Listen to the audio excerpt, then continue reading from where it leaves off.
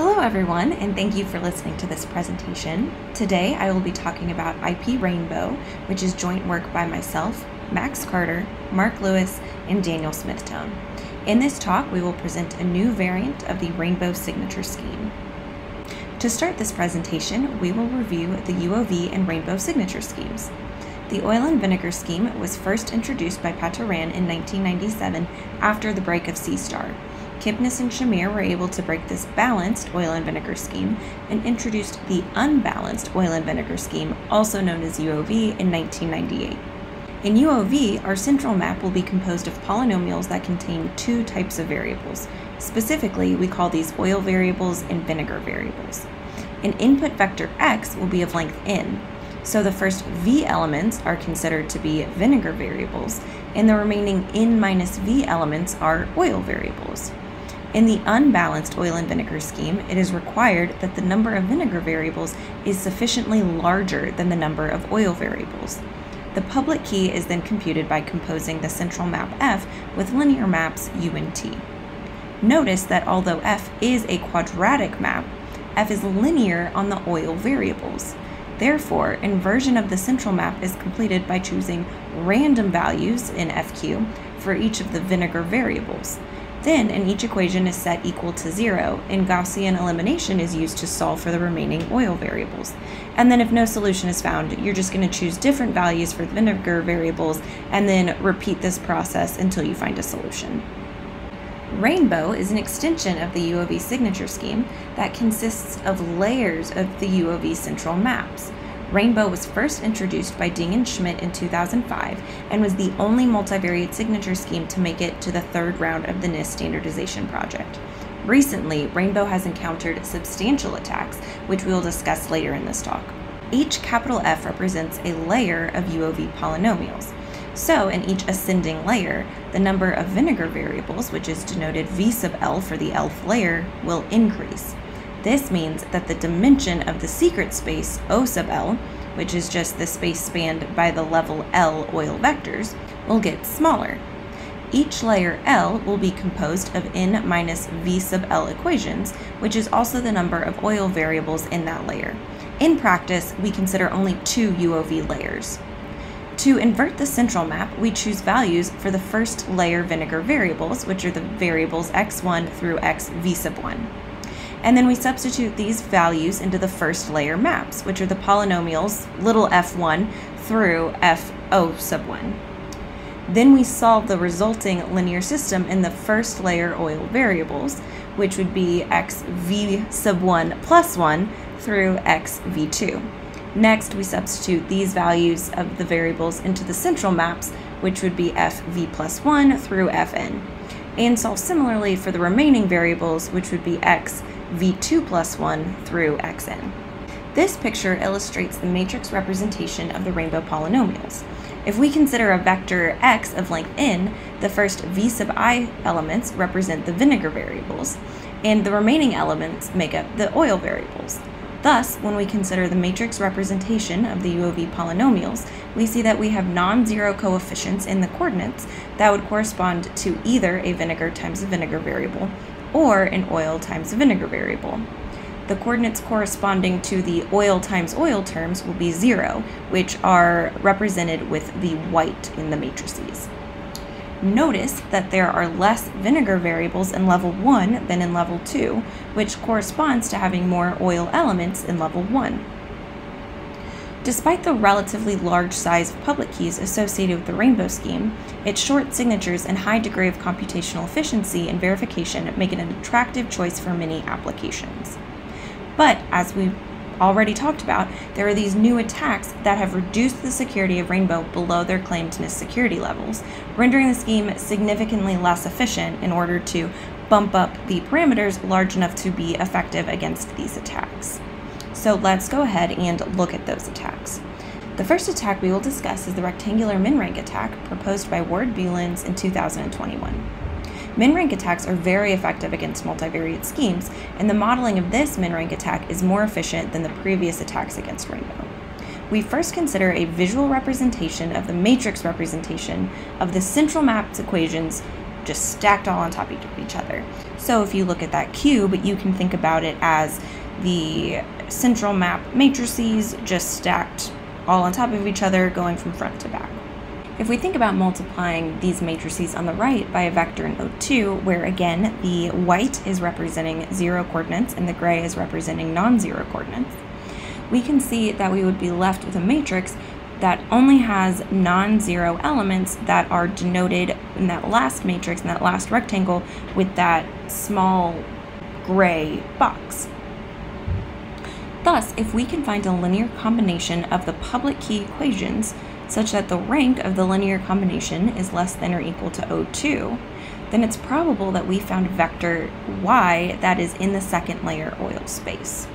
So this instance of the min-rank problem requires n minus O2 plus 1 different n by m matrices with a target rank of O2. This attack weakened the complexity of Rainbow, but the next attack, called the simple attack, lowered the security even further. I will only briefly go over the simple attack, as Ward is going to be presenting on this in this conference. So before we discuss the simple attack, we're going to first introduce the concept of a discrete differential. So if we have a function p, we can define the discrete differential as p of x plus y minus p of x minus p of y plus p of 0, which in our case is going to be 0. Notice that we will depress the degree of the original function p, but it's also going to add a variable. So if p is a quadratic function, p prime will now be a bilinear function. It is also important to understand the structure of nested subspaces involved in the Rainbow public key. The top line gives us a sequence of nested subspaces within the input space, fq to the n, and we see that the layer 2 oil space is a subspace of the layer 1 oil space, which is all a subspace of fq to the n. We know that if we were to evaluate the public key at a point in the layer 2 oil space, that would be equal to 0. And if you want to visualize that, you can visualize our block matrices with only non-zero coordinates in the bottom of the x vectors. All the vectors in the layer 2 oil space will be mapped to a vector space of dimension O2. And so we're going to call that space W. From analysis in Buelen's 2021 paper, which was Improved Cryptanalysis of UOV and Rainbow, we know that if we have a vector y in O2, then p prime of xy is going to be in W for any vector x. This information is used in the simple attack, and that's what we're going to be describing next. The attack goes as follows. First, we're going to fix a random x in fq to the n, and then we're going to define the linear function d sub x of y, which is equal to the discrete differential of p with a fixed value of x. And then we know that for any non-zero x and for any y in O2, d of x of y is going to be in that space W. So this leads to the strategy of guessing a random vector x and trying to find the solution to the system of equations d sub x of y is equal to 0 and p of y is equal to 0. If we can find such a y, then it's likely that y is in O2. If we cannot find such a y, you're just going to choose a different x and repeat the process. So our question would be, how likely is it that we could find such a y? So if we restrict our domain of d sub x of y to only vectors y and O2, we see that d sub x is going to be a linear map from capital O2 to W, where W has dimension lowercase o2. Therefore, we can express d sub x restricted to uppercase O2 as a lowercase o2 by O2 matrix. So for a fixed x, the probability that there exists a non-trivial kernel vector y in O2 such that d sub x of y is equal to 0 is the same probability that a random O2 by O2 matrix is singular. So we have the probability of what that would be, but for large Q, this is going to be approximately 1 over Q, or Q to the negative 1. Once you're able to find a vector y that is in O2, you can complete the attack, which Ward will be talking about in his presentation. This attack breaks the Rainbow 1 parameters quite efficiently, and this technique can also be used in conjunction with the rectangular min-rank, and that is what is really used, that combined technique, for higher security parameters such as the level 3 and level 5 parameters. Because of this, we were interested in seeing if there was a way to repair Rainbow through modifiers. Specifically, we're considering applying the internal perturbation, or IP modifier, introduced by Ding in 2004 to the Rainbow scheme. When we add an IP modifier, we are going to choose a vector of length m, which we will call q. So q is composed of m quadratic functions. Then we will apply the IP modifier by adding the functions in Q to the original central maps in F. The support of Q is S. So to define IPRainbow, we're going to keep the layer 1 central maps the same and then internally perturb the second layer maps. So specifically, we will consider an internally perturbed second layer homogeneous equation of the form normal layer 2 central map plus quadratic map concerning S layer 2 variables.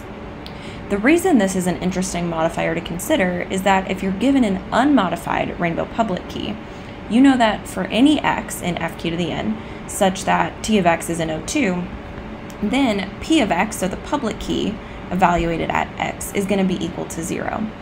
And we use that fact when setting up our system of equations in the simple attack. Now, given the IP modifier, the O2 space is not a subspace of the kernel. In fact, an O2 vector is in the kernel of Q with probability approximately 1 over Q to the S. This is a visual representation of what the IPRainbow maps would look like, the matrix representation. So once again, we see that the white would represent 0 coordinates and that the purple will represent non-zero coordinates. So just like before in the layer 1 map, nothing there has changed. In the layer 2 map, we now have a small S by S block within those oil by oil coordinates that will now be non-zero. The inversion process is similar to the process for Rainbow. So one is going to randomly assign values to the first layer vinegar variables, which are going to be the variables x1 through xv sub 1. And then uses the first layer maps to solve for the first layer oil variables. So that would be xv sub 1 plus 1 through xv sub 2. To invert the second layer maps, they're evaluated at x sub 1 through xv sub 2 to recover O2 equations in O2 variables. These equations are quadratic, however, only S variables occur in the quadratic terms because that is the support of our IP modifier. Thus, by Gaussian elimination, we may recover a system of S quadratic equations in S variables whose resolution by standard Grosvenor basis techniques allows for the remaining variables to be linearly solved. The simple attack remains applicable to IPRainbow, but with some changes. For our new IPRainbow scheme, an oil vector in the kernel of d sub x may not necessarily be in the kernel of the public key. So given that the second layer maps contain a quadratic summand in S of the second layer oil variables, we expect the simple attack to proceed with probability roughly q to the negative s minus 1, or 1 over q to the s plus 1. This is the lemma that appears in our paper, and the corresponding proof is also found in the paper. So as is the case with Rainbow, the simple attack can be combined with the rectangular min-rank attack for IPRainbow, as the attack still involves finding a second layer oil variable and uses the property that a vector satisfies the public equations p of y equals 0. We find that the complexity of the combined rectangular min-rank attack costs about q to the s times more for IPRainbow than for just unmodified Rainbow. So you can see what the complexity of the enhanced rectangular min-rank attack will look like. The complexity of the signing procedure is dominated by the complexity of the Grosvenor basis algorithm used to solve the S quadratic terms introduced in the IP modifier. Since the security of Rainbow is exponential in S with a base Q, we're going to choose Q to be equal to 257 so that S can remain small for the fastest inversion. Here are the level 1 parameters, and now I will show you the level 3 parameters. So in these tables, we compare IPRainbow with comparable UOV security levels to observe their key sizes, signing time, and verification time. What we see is that the larger the value chosen for S, the smaller the key sizes and signature sizes needed to attain the security level, but the longer the signing time. Some of these parameters mentioned would be such a long signing time that it would even disqualify them for applications using offline signing. But it does seem that better implementation could make the relationship between key size and verification time tighter. So as we have shown, the implementation of the IP modifier on Rainbow adds solid theoretical protection from these new attacks, but the IP modifier also adds significant increase on the complexity of inversion. The next step for future work is optimizing this construction and also determining the market for such a product. Here are our references. These slides will be posted so you can see them there. Thank you so much for your attention. If you have any questions, please feel free to email me. My email is at the bottom of the page. Thank you very much and have a nice day.